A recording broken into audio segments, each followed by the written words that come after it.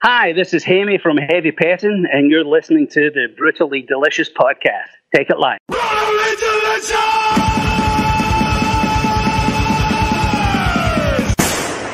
Cool, so we're back. Do I have a second? I got to put some Vagisil on my dog's paw. Can I use that in the podcast? Yeah. Just give me 1 second. I'll just stay on the line. I won't be long. I'm back. Sorry about that. I know it sounds funny, but he's got a yeast infection on his paws. And you never know what you're going to hear on the Brutally Delicious podcast. Jesus. Hey, man. If it works down there, it can work on a dog's paw. You know what I'm saying? I guess. Have you listened to any of the new Slipknot or the new Korn? No, I haven't. I was never the biggest fan. Yeah. And so I still am not. And I know that's probably going to go against everybody out there listening because everybody's buying it. But I don't know that everybody's not buying it because it's Slipknot and Korn and not really giving a shit that it's Slipknot and Korn. Slipknot and Korn, right? Yeah. Yeah. Does that make sense? It does, yeah. You know, one thing that I would like to talk about, too, is the new Tool. I was disappointed. Yeah. I was like, I kept waiting for it to like break open like a Tool song, and it just was 10 minutes of just nothing. Yeah. So all three of those, I was very underwhelmed, I think is the best word. Yeah, I mean, if you're going to spend 10 years making a record, at least put out a good first single. Like maybe the rest of the record's good, I don't know, but I don't know. And maybe, we're going to lose listeners for that, or I don't know. I don't know if Dale or Christina listen to this, but if you're upset by my Tool comments, feel free to drop me a line. Right. Go see Kris. He'll put some Vagisil on your paws.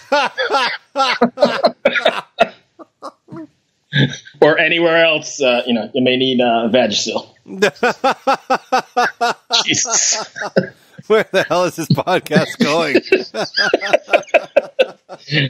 All right. So on today's Brutally Delicious podcast, by the way, I'm Bruce Moore. And I'm Kris Seegers. And we're going to speak with the heavy metal legends, Heavy Pettin. Oh, yeah. Those guys I remember listening to back in the late 80s, mid 80s, whatever it was. I know they were from Scotland. I know they opened up for a lot of big bands, hit the road with Ozzy. I believe they did some shows with Sabbath, and they were out there. And, I've never heard them before. So just before we came on, I listened to In and Out of Love. Yeah. Yeah. Decent tune. Yeah. They were I hate to say it, but stereotypical 80s stuff. It was right along the lines of Bon Jovi or any of those other really big produced 80s bands. Oh, yeah. Right? Well, just looking at the names of their songs, In and Out of Love, Broken Heart, Love on the Run, Love Times Love, Victims of the Night, shout it out, like hardcore 80s song titles. Yeah, very anthemic. I don't know if that's a word, but very, you know what I'm talking about? Fist pumping. It's arena rock. Yeah, good stuff. So let's go ahead and try. Like, In and Out of Love, Yeah. Arms in the air. One other thing I wanted to say, and I'm going to put this out there for everyone. I think our show may be the veritable or proverbial rabbit's foot for anybody coming on, because I'm just reading some updates from Oculum Day. Remember Josh did the show with us? Great guy. Yeah, they're signed up for a bunch of summer festivals. They've got all kinds of stuff going on. Oh, that's cool. When we talked to him, he's like, "Oh, we don't know what we're going to do." Yeah, but maybe it's the Kris Bruce rabbit foot vibe. My own will, I'm taking credit for all this shit, but why not? Yeah, hey, we did it. They did. We did it. So they didn't if you're listening to this, it was all us. If you're listening to this and you're looking for that big $1 million record deal, just book a show with us. Yeah, and we'll let you on the show. Right. All right, let me see if I can get him. Amy, how are you, man?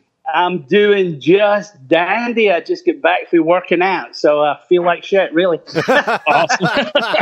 Well, That's my partner, Kris, and it's nice to meet you. Thanks for joining us. Hey, Kris, nice to meet you, brother. You too, man. How are you today? You doing all right? Yeah, no, doing fine. Trying to get healthy for this tour. Yeah. But, you know, whoever told you that working out and all that stuff's good for you is full of shit. Well, Haymie, that's going to bring me right to my first question, and I hate to jump right in, but you breached the topic. So how do you prepare for a string of shows or a tour after, doing this for so long and being of a certain age? It's got to be a lot more difficult, right? Oh, yeah, definitely. The good thing is it's like I've been working out for a while, and I've always been healthy. So that's been a big major plus. But and I don't drink as much as I used to, so that's another added bonus. But so those days are kind of behind me. I drink a bottle of Jack a day, so that's done. So it's easier now to kind of get up in the morning and everything. Right. Cool. But no, it's harder, but it's at the end of the day, it's worth it, And the main thing is it's keeping my voice in shape, So that's the real reason I do it, is just to get all the breathing and keep my voice in shape to hit all these nights. So, but it's cool, man, and I'm enjoying it, and it's working. So it's like the shows we've been doing have been really good, and the press we've got from it, everybody loves it, the fans love it, and so obviously it's working. So I'm going to keep on doing it. So I'm a fan from I'm going to give away my age here, but I'm a fan from back in the the 80s, mid 80s or whatever it was. Cool. Yeah, I'm a longtime fan. Awesome. But Kris is new to you guys and actually new to metal. I'll go ahead and let him explain if you want. Oh, yeah, sure. So I was a big fan of hair metal in the 80s, but I was pretty young. So my hair metal started in 87, 88. And I just kind of stayed in then I got into the grunge era and whatever. But then I was lucky enough to get invited to a metal festival. And when I went to that metal festival, I really only went just to support my friends who were putting it on. Yeah. And, I was stuck on a boat with 3,000 people, and they became my family. Not just the fans. There you go, brother. That's what I'm talking about. Not just the fans, but the bands, too. And I stay in touch with all of these people. It's where I met Bruce. Right. Originally. That is awesome. And so today I just heard my first Heavy Pettin song. Oh, wow. And which song was that? In and Out of Love. Oh God, was it? Yeah, that was the first hit single we ever had in Europe. So yeah. And the funny thing now, Kris, is different for Bruce, who's been a fan for a long time. But the new stuff we've got coming out, is I mean, I know everybody lightly says this, but it really is a million times better than the old stuff, because Gordon and I are older, we're more mature in songwriting. And my voice is better, and I'm not screaming and trying to be Rob Halford anymore and all that bullshit. You know what I mean? As much as I love Judas Priest, because they're my heroes, but it's sure. The record label wanted us to sing higher and do this, and it was just silly. We just stuck to what we wanted to do, but obviously they're in control, so that kind of sucked at the time. But the new stuff is really, really good. We are really excited about it, and so I look forward to getting your take on it once you hear all the new stuff. Since you've only just get Heavy Pettin. So where can I go hear it? It's not going to be released yet. We're going to release it in November. Okay. We're actually going to play on this tour. We're going to play 4 new songs in the set. And then we're going to go out. We're going to have a release party in London in November, and then in Glasgow, which is our old hometown kind of stuff. Right. And then we'll do a live set as well for each of these things, and we'll play about 10 songs off the new album. So, wow. Yeah, so it's going to be pretty exciting. And we definitely geared everything around the songs that we write. We can definitely pull them off live. So gotcha. So that was the main thing. That was the main criteria when Gordon and I were sitting discussing, okay, what we're going to do, how we're going to write all the new songs. So and Bruce, I mean, you as well. I mean, because obviously since you've been a fan for a while, but it's the same Heavy Pettin, obviously, because me and Gordon are writing the stuff, but it's right. The vocals, like, all the harmonies are all still there and all that kind of stuff. It's just that, you know, technology's caught up a bit, so we use everything. We don't use keyboards or anything, but I mean, everything else, all the sounds are all kind of new, and it's heavy, and they've made sure that the guitars are as heavy as shit. So, nice. Fucking right. Yeah, so we're really excited about it.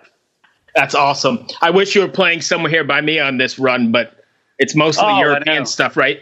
Yeah. So are we. I wish we. Hopefully, that's all going to happen next year. Once we do the Monsters of Rock cruise, then after that, we'll get the new album, and then we'll have all sorts of new people involved with the band as far as looking after us and kind of stuff. So then that's going to start gearing ourselves to start moving further afield now. Instead of just Europe, we'll try and get the American thing sorted out. Yeah. And the Japanese and all that kind of stuff, other places that we used to play. So you're playing the Monsters of Rock cruise? Yeah. When is that?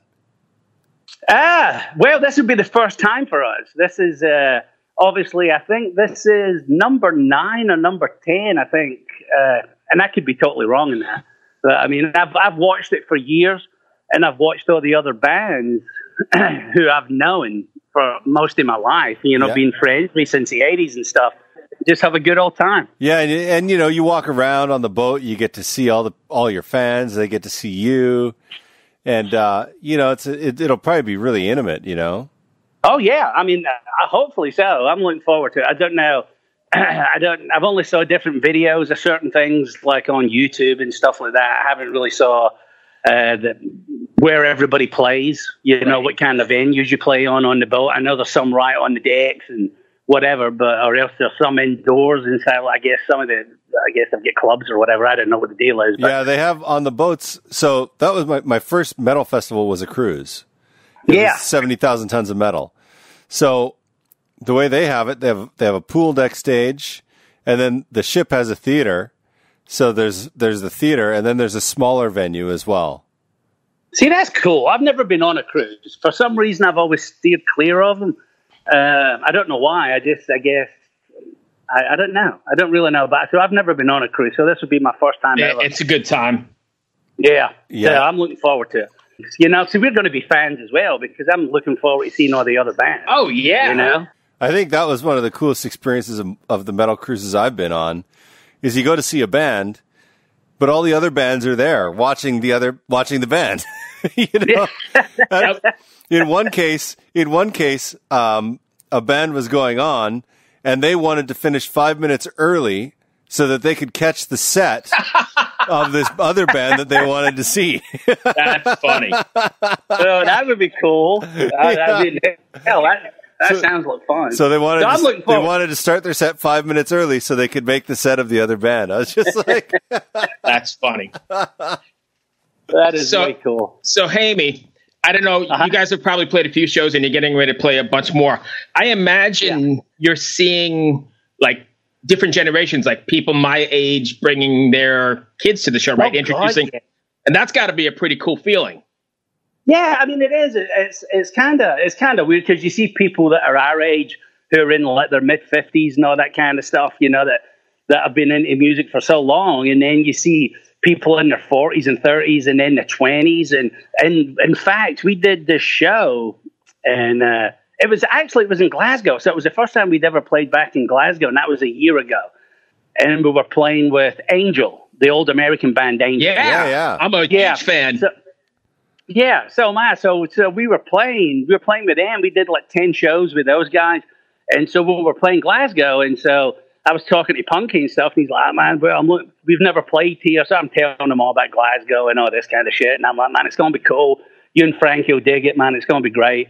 And so we were all out there, and everybody get different meet and greets and all this stuff, and this young girl comes walking up, and I'm like, she's got albums to be signed and stuff, and I'm looking at her, and I'm like, oh, sure, no problem, I'll sign it, and I'm asking her name and talking to her, and I'm like, I hope you don't mind me asking, but I said, how old are you? And she goes, I'm 16. And I went, wow. You're shitting me. And she goes, no. I said, well, how did you get into Heavy Pettin? You're 16. And she goes, oh, my mom and dad are fans. And I said, what, are they here as well? And she's like, oh, yeah, they're over there. And so I get them over. And so it's real cool. So really generational. You know what I mean? That's awesome. That's very cool.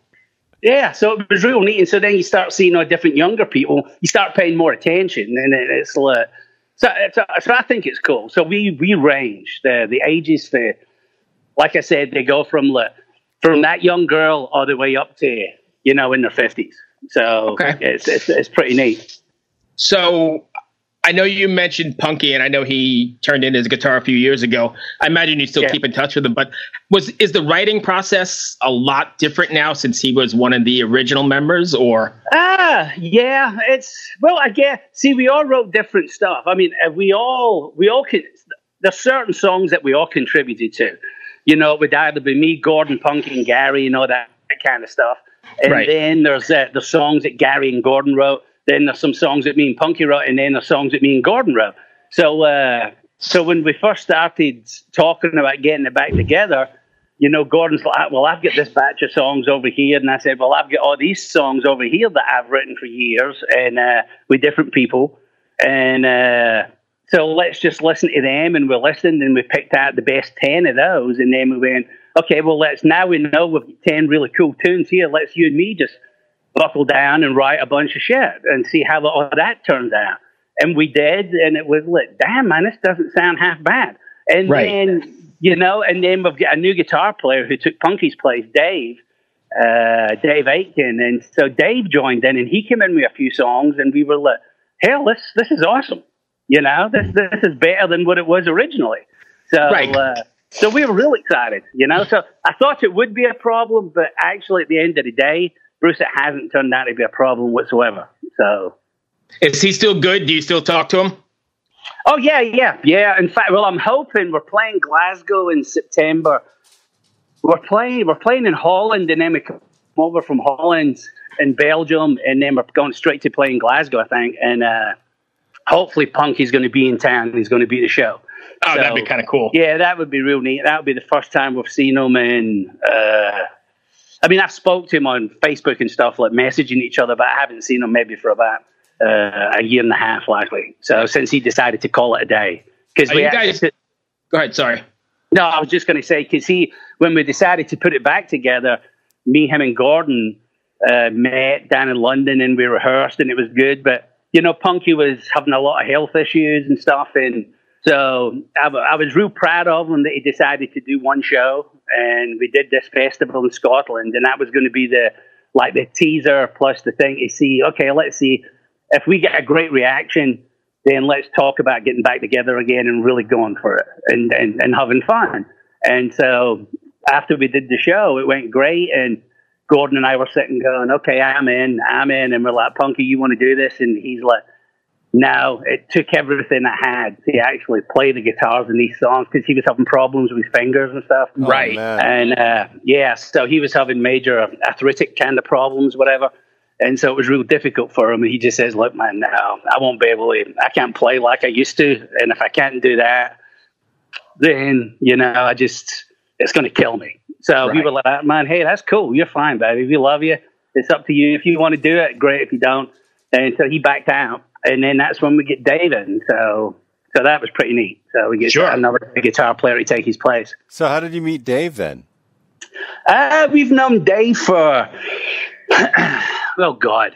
I mean, the good thing about Dave is Scottish also. So we've known him from the 80s. Or that's the early 80s, late 70s, early 80s. He was a guitar player in another band and all that kind of stuff, and he was a bit younger than us, but so we don't know each other because he was a fan of Heavy Pettin, and then he ended up joining.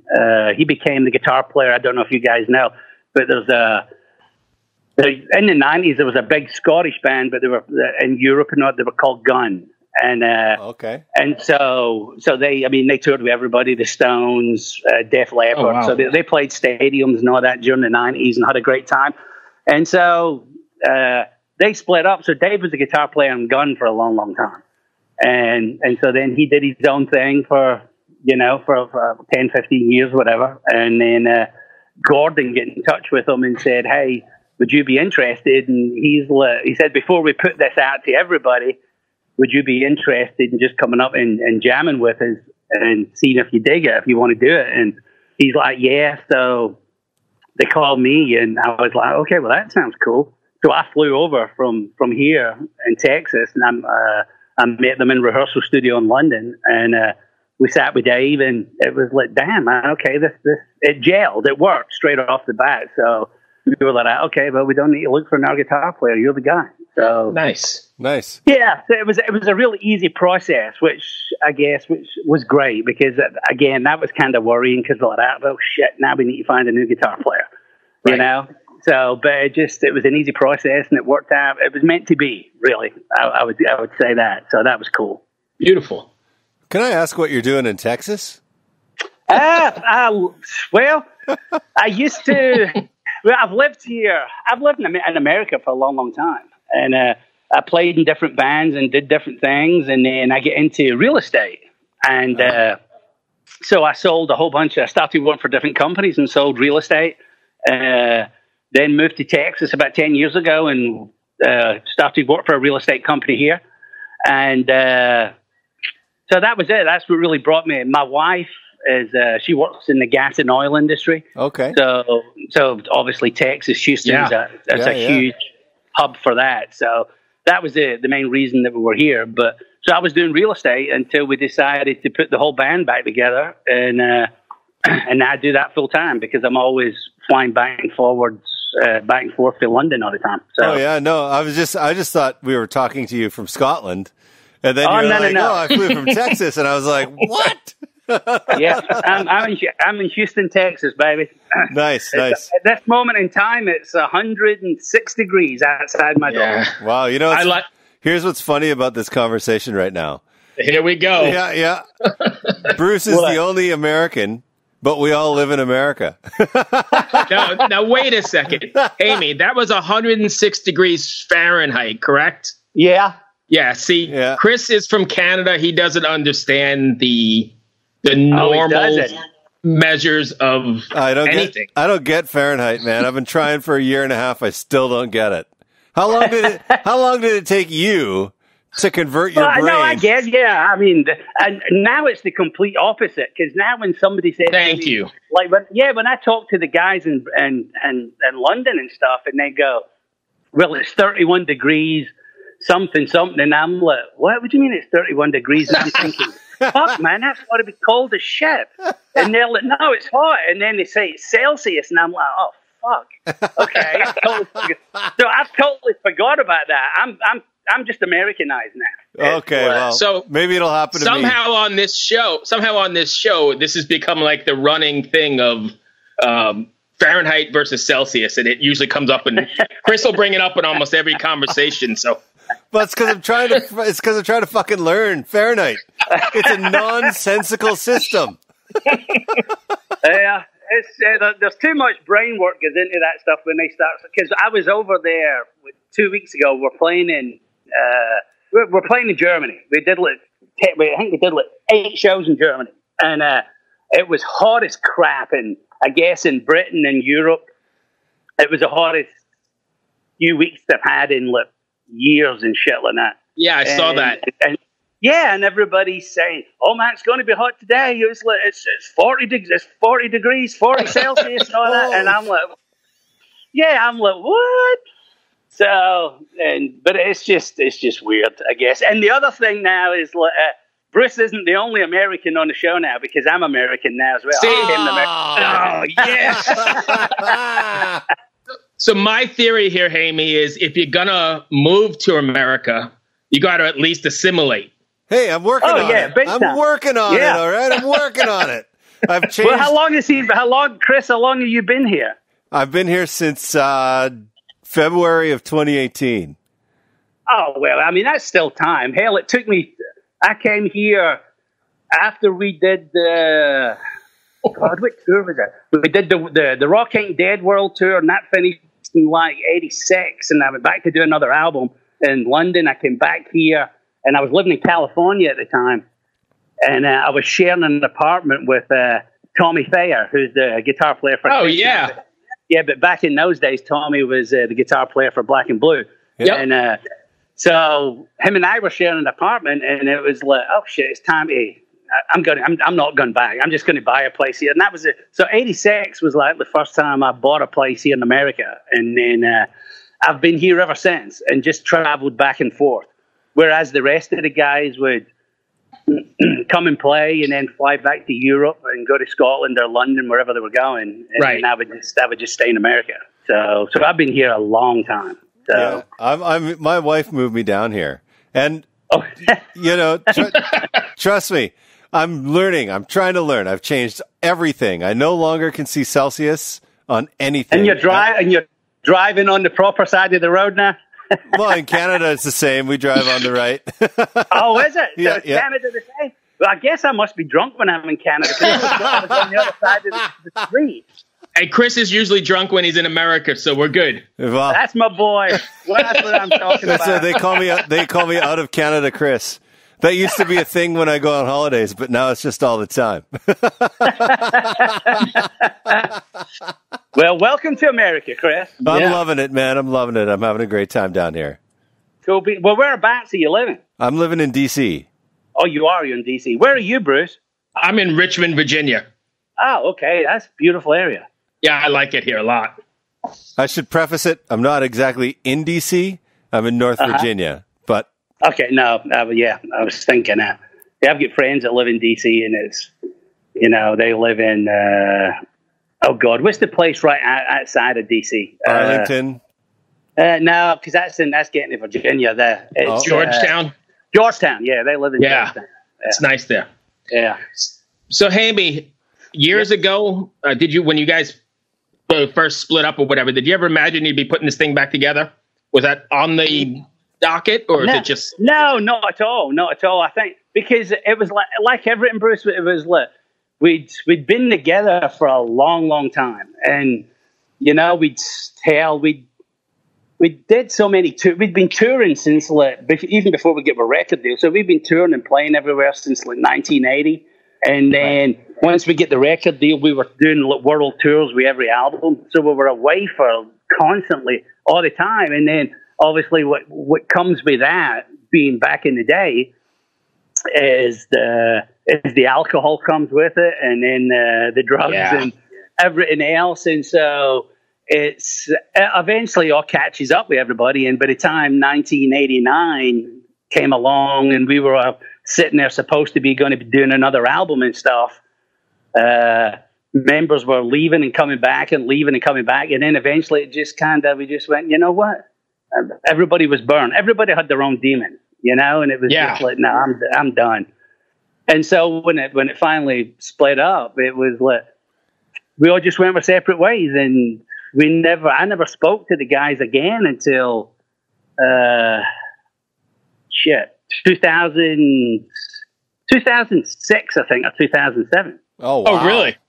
Oh, yeah. No, when we split up, man, we just all booked and just all went our separate ways and never spoke to each other again for a long time. And the only reason we spoke in 2006 and 2007 was because, every year we were always asked to get back together and reform and stuff. And it was mainly for the Japanese. We'd say, man, you guys got to do another album. Let's do this, do that, and come tour and blah, blah, blah. And for whatever reason, one of us, or more than one of us, at the beginning, it was like everybody said, nah. But as time went on, someone would go, well, let's do it. Then somebody else would say, no, I don't want to do it. So it never came to anything. But then when the Japanese called us last time in 2007, we were like, okay. So for the first time, the five of us all agreed at the same time. And went, okay, enough waters went under the bridge. Everybody's cool. Everybody's more level-headed now. Let's do it. But then they decided to do, because what was going to happen was they were going to do an anthology, and they were going to release an anthology, and they eventually did it. They eventually called it, I think they called it Petology or something like that, whatever it was. And they did the first two albums and a live DVD for London and another live thing for Japan or whatever it was. And then after that, it was going to be, okay, well, let's do new material, do an album and do the tour and da-da-da-da-da. And so everybody was up for it. And then all of a sudden, one by one, after all the phone calls all started after the excitement started wearing off, it was like the same shit started happening during phone calls, and people would start arguing. You know what I mean? And it was like, fuck this. No, it's back to the way it was. And so one by one, everybody bailed. And I think at the end of the day, it was me, Gordon, and Gary that were left. And then Gary booked. And then me and Gordon, and it was like, then Gordon just went, nah, fuck it. And I was the lone guy standing. And the Japanese were like, nah, we want the whole band, and da-da-da-da-da. And I was like, oh, hey, that's cool, ain't no big deal. And so they did the pedology, and we just never did anything again.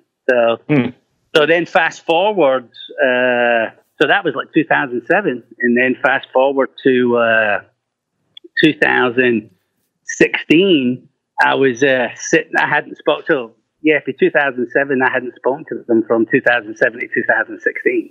So. Wow.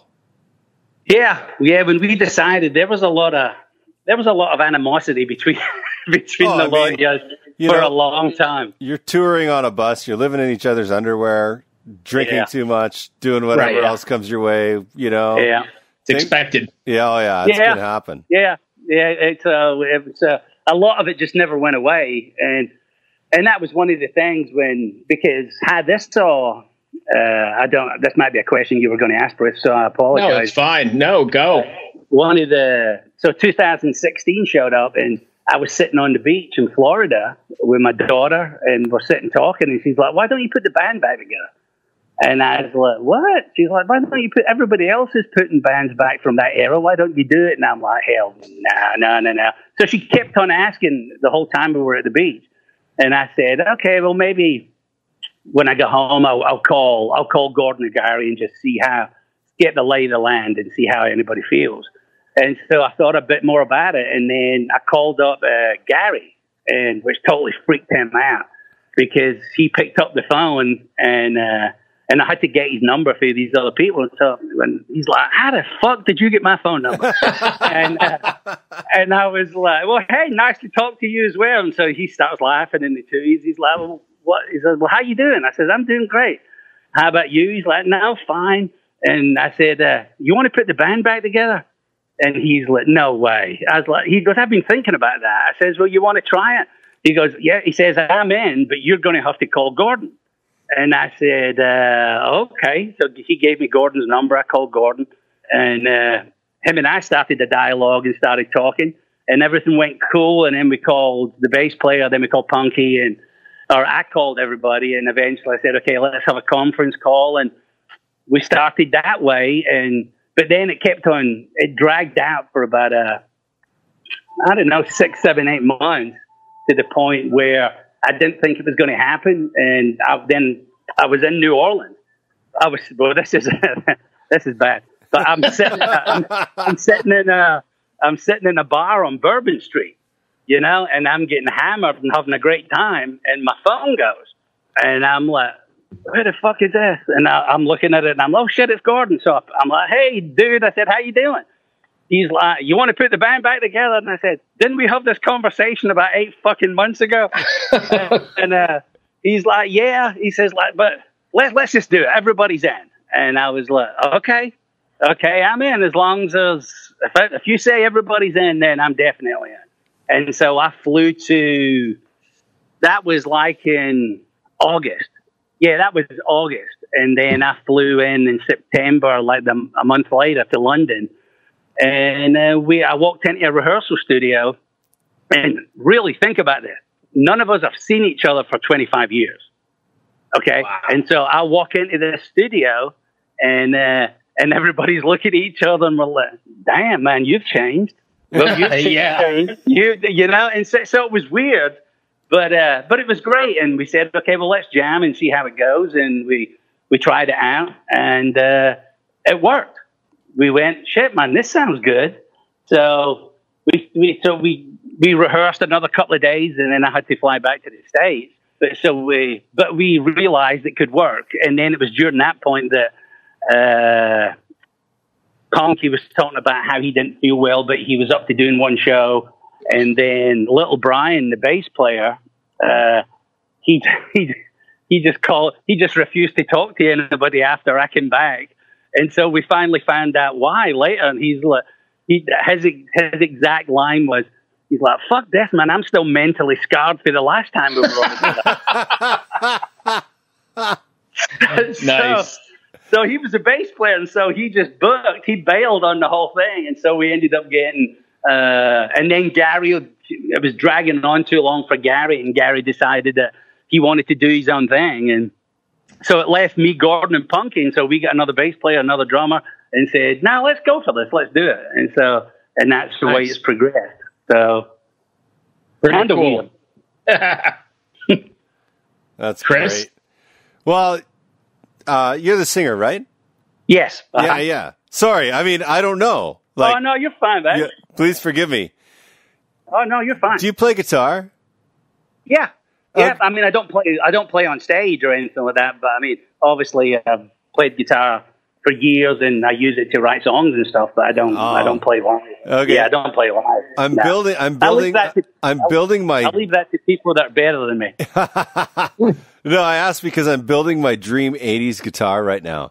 I have you are. I have a vintage Ibanez DT 350, which is like they only made it for 1 year in '84. It's like a destroyer, but more like a star shape. Oh wow! And I need to put pickups in it, and I want it to be like a authentic '80s sound, you know? Wow! And I just don't know what pickups to choose. So I was like, oh, maybe you know. No, I wouldn't be the guy to talk. But I tell you, I'll find out for you and let you know. Oh, that'd be awesome.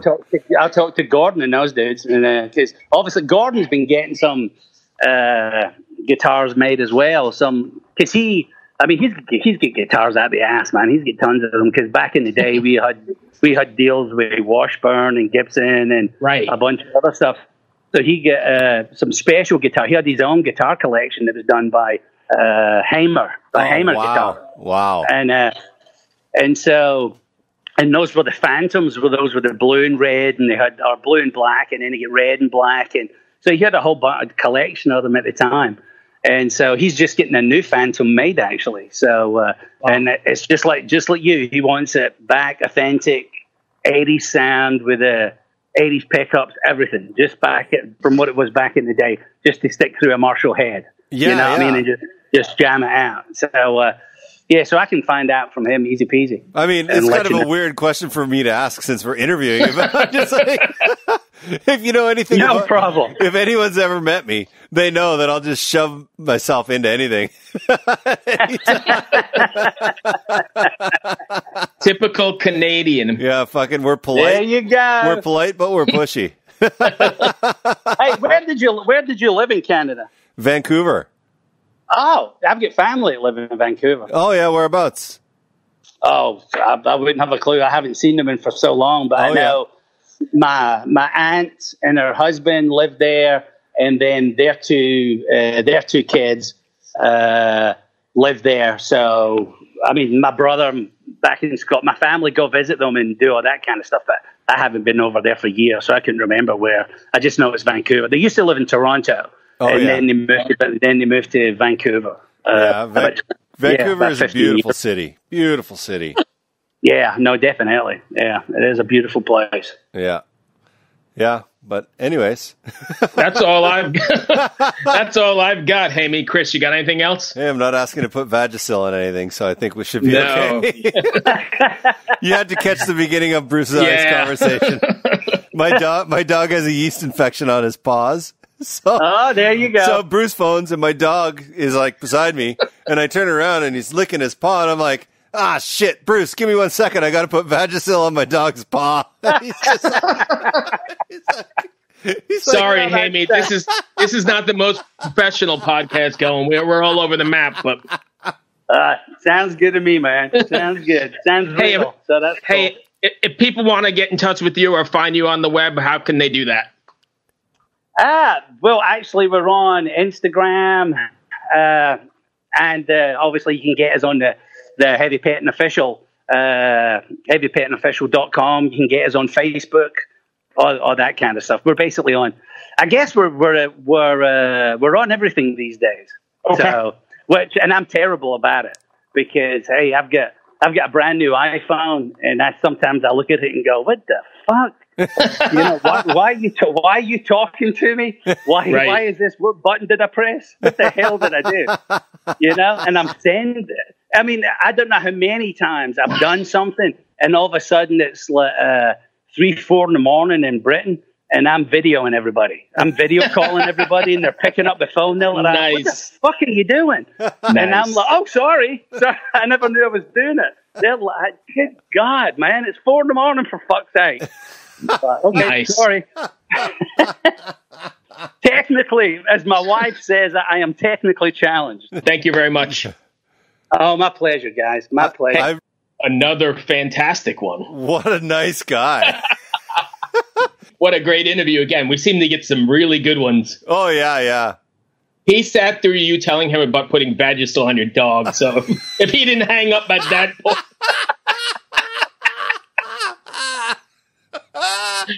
I just felt that we had a rapport going, and it was, I could bring it up again. Boy, I got so many emails after the first one where you rehashed that story of the bathroom. Oh, God. Right. So now we're just going to add more shit to the emails. Pimples on the ass, ball sacks, and Vagisil on dog's paws. Hey, thanks for listening. I encourage all you guys, if you're not familiar with Heavy Pettin, go out and check them out. If you are familiar, this is going to be a great interview. Yeah, super nice guys. Check it out. I can't wait to check out their new record, too. And thanks for listening. Cheers. Keep it metal. Metal.